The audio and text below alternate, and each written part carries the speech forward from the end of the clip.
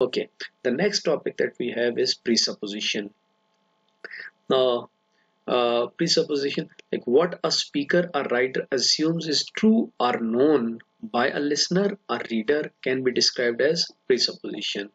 Now, presupposition is actually something which is considered to be true or known to listener, and this is actually supposed or assumed by the speaker or the writer, right? So when a speaker is speaking or when a writer is writing, he assumes that whatever he is talking about is actually known by the listener as well, or is known by the reader as well, or the leader, the reader or the listener, they know whatever the speaker or writer they are writing about or talking about, right? So that is, but that is their assumption. Like the speaker speaks and he assumes that the listener knows, right? Or the writer is writing and he assumes that the the reader knows it. So that is called presupposition. Like he presupposes that the listener would know what I am talking about, or he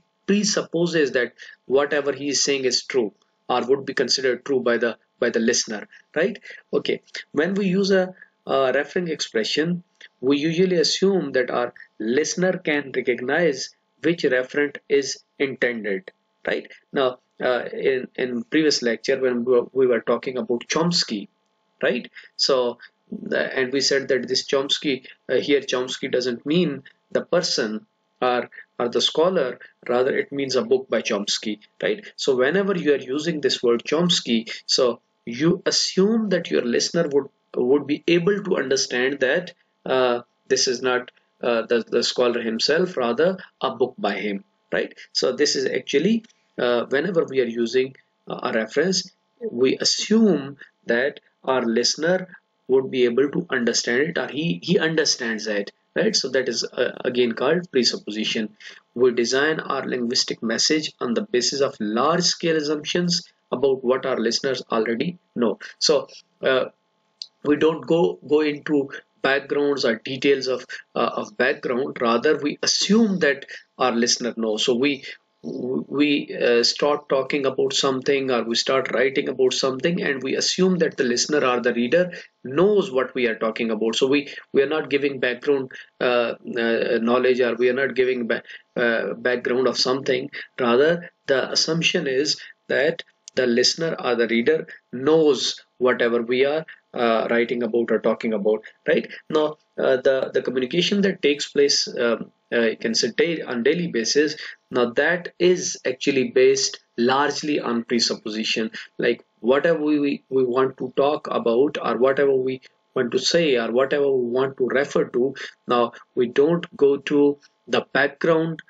information, rather we assume that the speaker knows and we start talking about it, right? So you just consider like how many times first you introduce all of those things which are to be part of your communication, and then you start you talk about them. No, this never happens. You never give introduction of everything first and then you talk. No, this never happens. Rather you start talking directly and you assume that your listener knows whatever you are saying. And this can be further clarified by with the help of this example. Your brother is waiting outside. Now when we say your brother is waiting outside, now this sentence gives this message, but here we presuppose that you have a brother, right? So presupposition is you have a brother who is waiting outside, right? Now similarly, when we say why did you arrive late, right? Why did you arrive late? Now this is a question, and when I ask this question to you, why did you arrive late? Now the presupposition is you arrived late, right? So the presupposition is you arrived late. Now the next is when did you stop smoking? Now there are two suppositions in this sentence. Number one, that you used to smoke previously. Number two, you have stopped smoking, right? Now this question, like I don't ask you first that uh, did you used to smoke, have you stopped smoking, and then the third question I'm asking, when did you stop smoking? No, this never happens. I directly go to my question and I say when did you stop smoking, right? And there are two presuppositions which are present in this sentence itself, like number one, you used to smoke previously, number two, you stopped smoking, right? Okay, now similarly the next example is, okay, Mr. Buckingham, how fast were you going when you ran the red light, right? Now, maybe this is a question that is being asked to a person who has been charged with breaking a signal, right? So, uh, in the court, he is asked that how fast were you going when you ran the red light. Now, the presupposition is that the person he ran the red light, right? Now, there can be a very tricky situation. If the person says that I was going at a speed of 80 or 90 kilometers per hour, so it means the presupposition that has been taken as true by the person, and he's actually accepting the charge of breaking the signal, right? So he's actually focusing. He's been tricked to focus on speed, not on the charge that is of breaking the signal, right? But if he's asked that how fast were you going when you ran the red light, so he can also answer that I never ran the red light. So it means that the presupposition which was there that he ran the red light, actually he nullified it, right? But he focuses on the speed, so it means the presupposition that was there, it is actually true that he ran the red light, right? So this happens like in a lot of TV shows where we have interviews and maybe in courts, etc., where the presupposition is there, and that presupposition can be taken as true, and it would be actually sort of playing the trick with the person. Okay, now the same like presupposition is being continued, that we here we have constancy under negation in presupposition. Like if the underlying presupposition remains true despite the fact that the two sentences have opposite meaning, it is called the constancy under negation, right? Like if the sentence that changes, or the meaning of sentence change but the presupposition that remains the same, like it doesn't change, we say it is constancy under negation. Now look at the sentence that is below, my car is a wreck. Now my car is a wreck has a presupposition that I have a car, right? So I have a car, then it is a wreck or whatever, right? But we never say I have a car and then my car is a wreck. We say my car is a wreck and presupposition over here is I have a car. Then my car is not a wreck.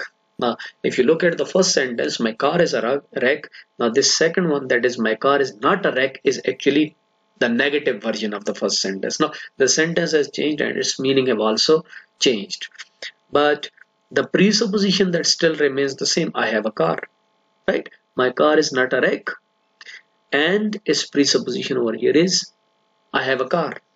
Similarly, the previous sentence, my car is a wreck, again like the presupposition was I have a car. Now look at the sentences have changed, like from my car is a wreck to my car is not a wreck, but the presupposition that remained the same, it didn't change. So this is what we call constancy under negation, like when the presupposition that remains true despite the fact that the sentences have changed their meaning or have opposite meaning. So this is constancy under negation. Now if someone says I used to regret marrying him but I don't regret marrying him now. Now look at the sentence, like I used to regret marrying him but I don't regret marrying him now. Now in both of these, I used to regret marrying him, it means like the person is married to someone, right? But I don't regret marrying him now, again the presupposition is the person is married to someone. Now the presupposition I married him, that remains constant even though the verb regret changes from affirmative to negative, right? So constancy under negation means when a preposition remains true and same even when the sentence is changed from affirmative to negative, or even when the meaning of sentence change to opposite and the presupposition that remains same, we say that this is actually having constancy under negation.